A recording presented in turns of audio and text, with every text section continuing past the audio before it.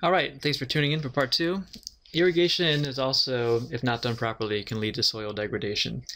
Let's take a look at some of that. First of all, definition for irrigation: the artificial provision or acquisition of water to support agriculture. 70% of all fresh water used by humans is used for irrigation. That is a big number, and I want you to keep that number in mind as we go into our study of water in a couple of units. Irrigated land globally covers more area than all of Mexico and Central America combined. And irrigation has boosted productivity in many places, but too much can cause problems. Here's one problem: waterlogging. It's the over-irrigation that can raise the water table high enough to suffocate plant roots with waterlogging. So raising the water table, this is groundwater that has gotten so high that the water table, the top of the groundwater, is at the surface. And so plant roots are suffocated, they don't get the oxygen they need, and plants can die. Salinization is the buildup of salts in surface soil layers, and it's a widespread problem. So you see, this is soil with this white crusty stuff. These are minerals. These are minerals, and salts are another term for minerals. And so, think about how if you were to take tap water or salt water from the sea, and if you were to put it in a little cup and then boil it off, what you're going to be left with at the bottom is this mineral, this film of minerals. And those are minerals that were dissolved in the water. These minerals are also dissolved in soil as soil minerals. But what can happen is evaporation in arid areas can draw water up through the soil, bringing salt with it. So just by putting irrigation water at the surface and allowing it to evaporate, that process of evaporation can actually pull water from deeper in the soil up to the surface, bringing with it these salts. And repeated irrigation can cause repeated evaporation and more salts to the surface. So what do you do? How do you prevent this? Well, you have a couple ways. Don't plant crops that need a lot of irrigation. That's one thing. Or irrigate with water that is low in salt content, because some of those salts were not inherently present in the soil to begin with. Some of those salts are brought in from the water, which contains salts. And so as that water evaporates, it leaves behind salts of its own, and it's also bringing up salts from deeper in the soil. So irrigate with water that's low in salt content. Irrigate efficiently, using only as much water as necessary. These three things can help prevent salinization. So let's take a look at improving irrigation. At the top here, we see conventional irrigation, where only 43% of the water reaches the plants. What happens to the other 57%? A lot of it gets evaporated even before it hits the plants, gets carried away by wind, or might land on the leaves of the plants and then evaporates, whereas it's really the roots of the plant that need to have that water. So a more efficient way is drip irrigation, which is targeted to plants, and it conserves water, saves money, and reduces problems like salinization. So you have these drip lines. These are like black tubes or pipes with little holes in them that water just drips out of. And so that dripping can go right on the soil. If you look at the soil down here, it's a little bit darker. Let's see here, my cursor. So down here, and that can help keep the soil really moist and keep the roots in it happy. What if salinization has happened? Can you reverse it? One thing you can do is wait for rain to flush away the salts. You can also plant salt-tolerant plants, and part of modern agriculture is coming up with common crops varieties that are more salt-tolerant. You can also flush the soil with large quantities of less saline water that is less salty, but this can lead to waterlogging, like we already saw, can be a problem. So next topic here, let's take a look at fertilizers. We know they supply nutrients to crops, that's why we use them. There are two classes: inorganic fertilizers, which are mined like the phosphorus we spoke about, or synthetically manufactured mineral supplements, and also organic fertilizers coming from animal manure, crop residues, compost, etc. Along the line with that inorganic fertilizer would be those the nitrification that we do in the chemical factory with the Haber-Bosch process, From that, we make ammonium nitrate, and then we build that into fertilizer pellets that we might apply, or fertilizer solution we might apply to a field.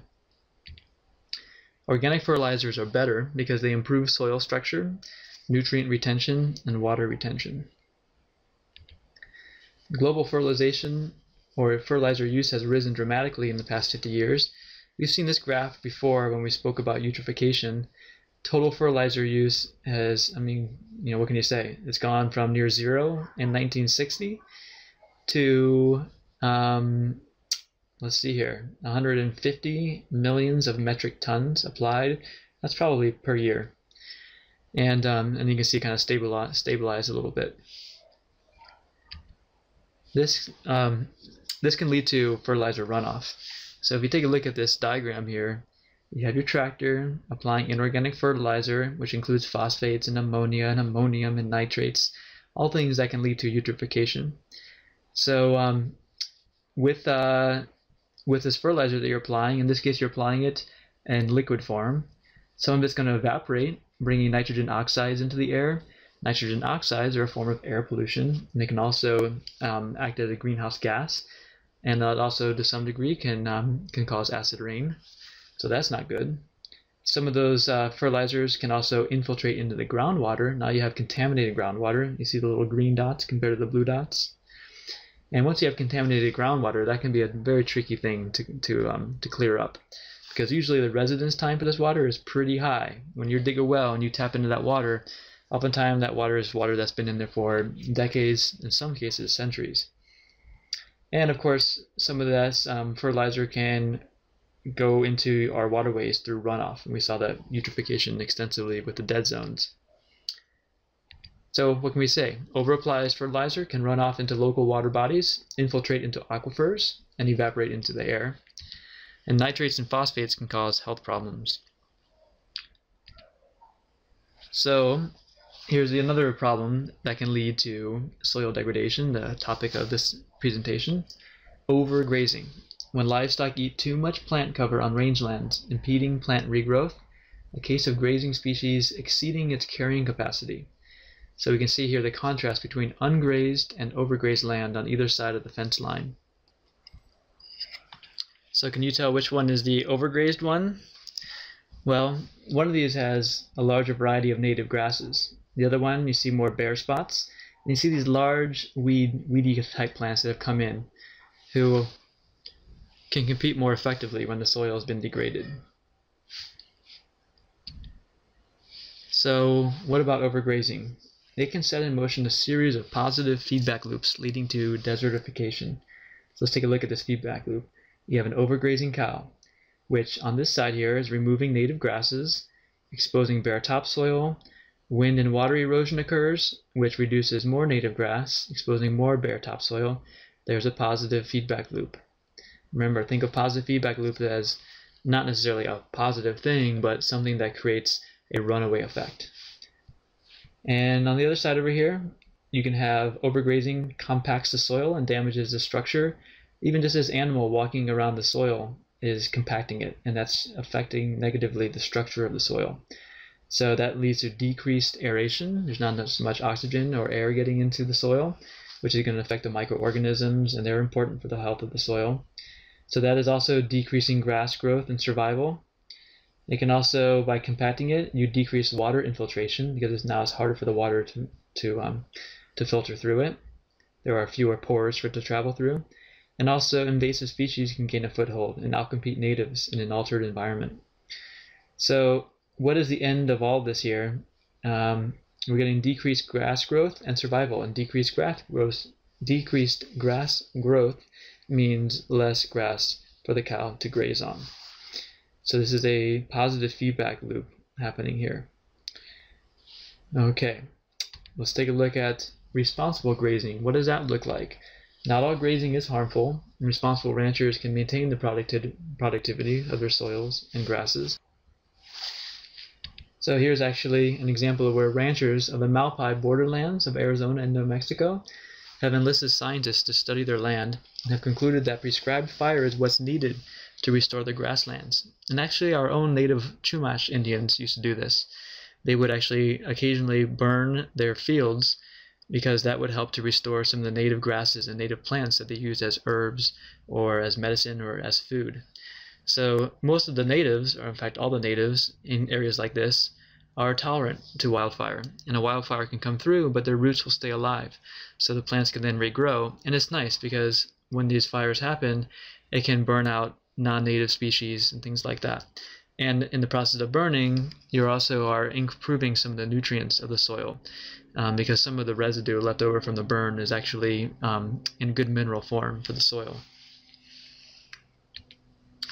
Logging can be another factor in which we are degrading soil. So here we see careless forestry that has caused erosion and soil degradation.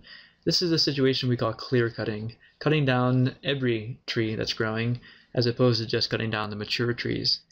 And with that, you have less root structure, you have fewer tree trunks to help slow down water as it's accelerating downhill by gravity. So you get more erosion, and we can see this erosion happening here. Clearly, there's a downward force bringing vegetation and soil with it.